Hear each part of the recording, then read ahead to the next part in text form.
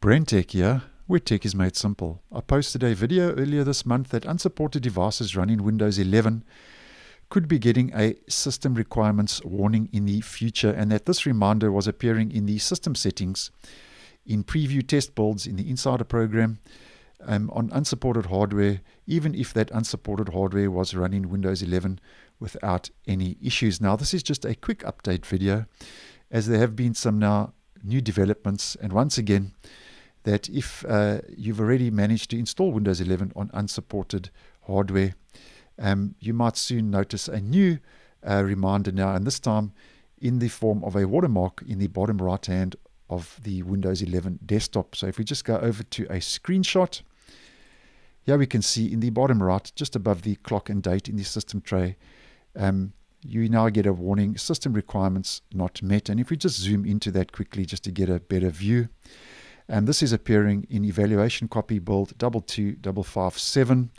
which is the latest dev channel build over in the Windows 11 Insider program. And this is on a device that it doesn't meet the minimum system requirements of Windows 11, which means it's unsupported, and Windows 11 has been managed to be installed on that device.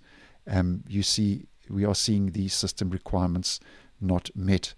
So now Microsoft has started testing this in the bottom right of the desktop, where in the previous video, which I will leave a link to down below if you are interested, that alert and reminder was appearing in the system settings saying system requirements not met, learn more. And so once again, this looks like Microsoft is now giving another reminder to users that your device isn't officially supported to run Windows 11.